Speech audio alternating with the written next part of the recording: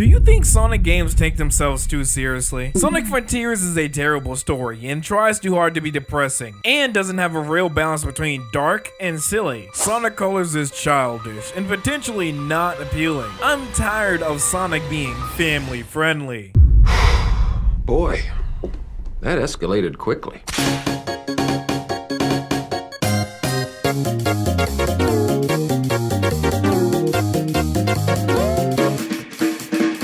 Serious. None of this is good, Vector.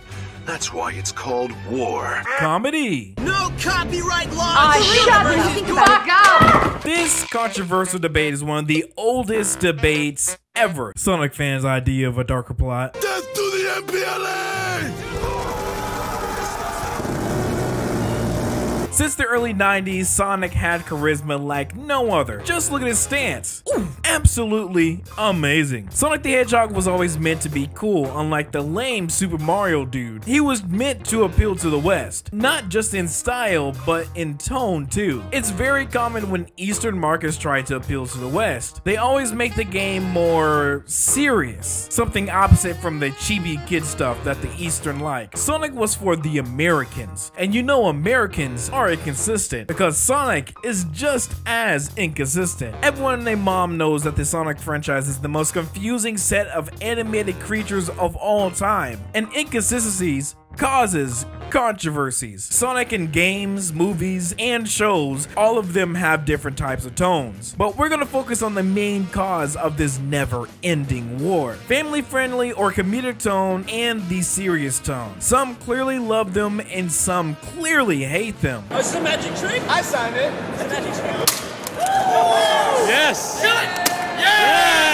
Because even though Sonic is a kid franchise, realistically, Sonic is for everyone. Sonic 1, 2, CD, and 3 were all an intense experience, all shown to you without being told. People really couldn't tell if the stories was lighthearted or dark. All we cared about was if Sonic was cool. You know, most of these Sonic debates I've talked about on this channel, or Sonic debates in general, because Sonic's identity crisis always started from the games. But let's just say it didn't start with the games. This is one of the rare times where this never-ending debate actually started with the shows. Sonic SatAM and The Adventures of Sonic the Hedgehog. Simply by looking at these two, you can tell there's a drastic difference in tone. One is darker and gloomy, and one is a Saturday morning fun. And the most bizarre thing about it, they both came out in the same year, in 1993. Now, the internet is literally new, but there are people who've been confused on what Sonic show is considered canon, or what should they even watch in the first place. It's very rare when the same characters in two different shows at the same time, but with different tones. Imagine a regular SpongeBob in a whole nother show where Plankton took over Bikini Bottom. Yeah,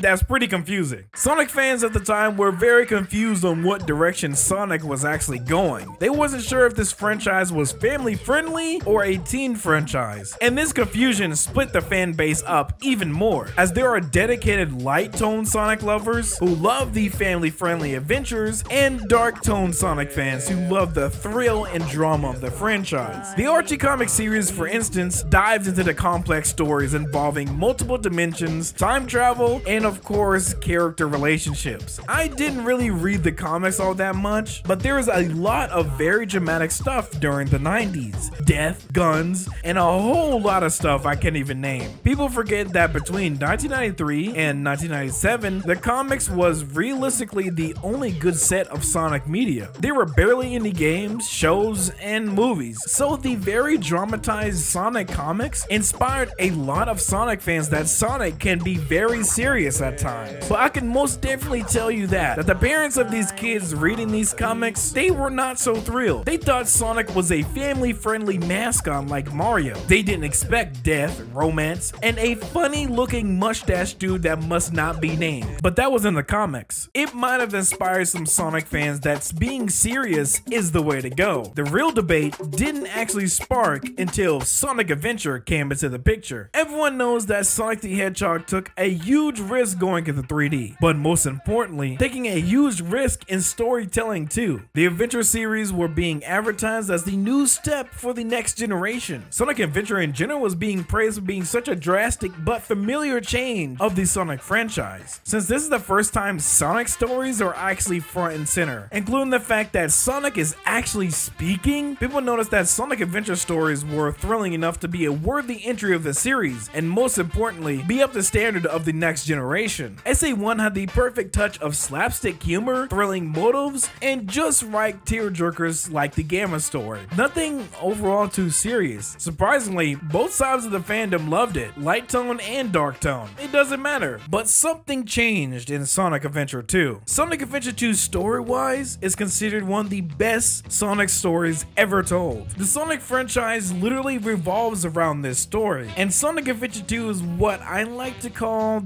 the middle ground, because it has the most serious situations than any other Sonic games ever, and the most goofiest, charming, and slapstick mix. It's the perfect balance. But sometimes, as Sonic fans, we have to step back and think, wait, this is Sonic the Hedgehog. What the fuck, y'all? God damn! God damn! Sonic Heroes is for babies. Why did Sega make Shadow so edgy after Sonic Heroes? Why is Shadow the Hedgehog 2005 so dark? Maybe if dark was a synonym for garbage, then all of those games are really dark. Were Sonic Adventure through Sonic 06 too serious? Is anyone else bored of this game?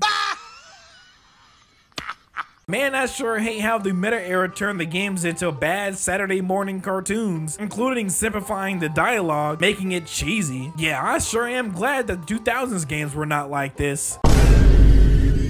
Oh man, there's a special phrase for the Sonic franchise in general. The Sonic franchise is a double-edged sword. Sonic is not like My Little Pony or Battlefield, where there's an obvious main target audience to the company that's looking to grasp. No. Sonic is for everyone, and that's the real double-edged sword. On one side, people hate how dull and boring the Sonic fanbase is becoming, because Sonic is becoming too serious. The other side hates slapstick, cute, chibi baby Sonic, and they want Sonic to be hardcore and cool again. Then you got the critics, who Sonic Team and Sega listens to the most. They either don't care about the story or straight up dogpile the story because it's not Sonic. The more and more times Sonic tries to experiment, the more and more times this controversial debate continues. Sonic Heroes were and still is being debated if the game is good or not, but people were still confused by the obvious change after Sonic Adventure. Why is Sonic so giddy? He seems very annoying. This feels like a show. Shadow the Hedgehog in general was his own beast. Everyone was shitting on Shadow the Hedgehog because they were trying too hard to be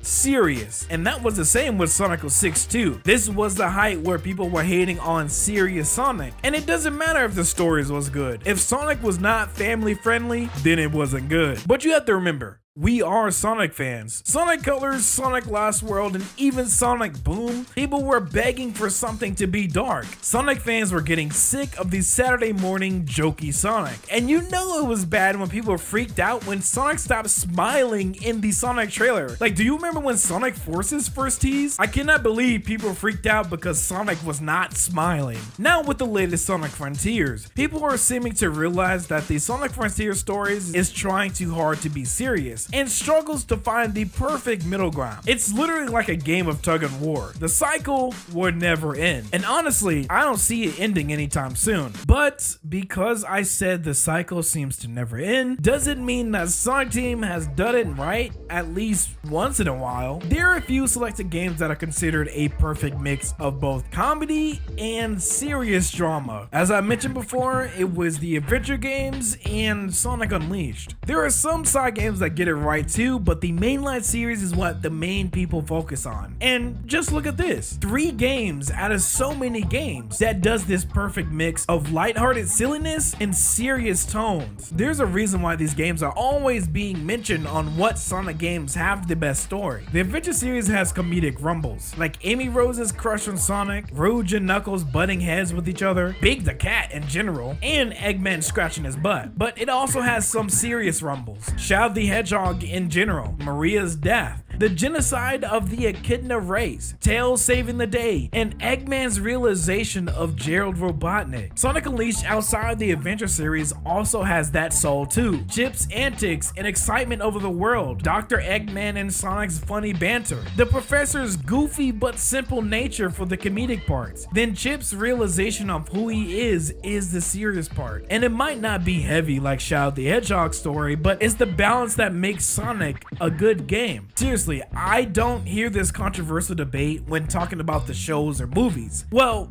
mostly. Even though Sonic the Hedgehog is a multimedia franchise, the real conversations and all this turmoil always revolved around the games, because Sonic fans, come on, let's be honest, they can release all of the shows and mini YouTube shorts and movies all they want. Realistically, we care about the games the most. This franchise is a double-edged sword, in both a good way and a bad way. There are kids, teens, adults, and even the elderly are huge fans of the Blue Rat, and they love their own version of Sonic because Sonic literally has done everything. So realistically, I don't see this controversial debate between comedic tone, lighthearted tone versus the dark and serious tone ever going away. And thinking that, all I gotta say is by saying this quote: "The more you try to impress everyone, the more you won't impress anyone." Stop talking.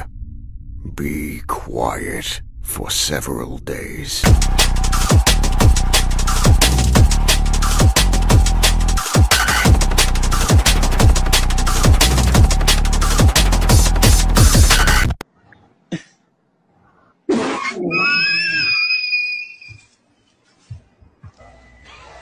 Salamico, Brasil. iPhone.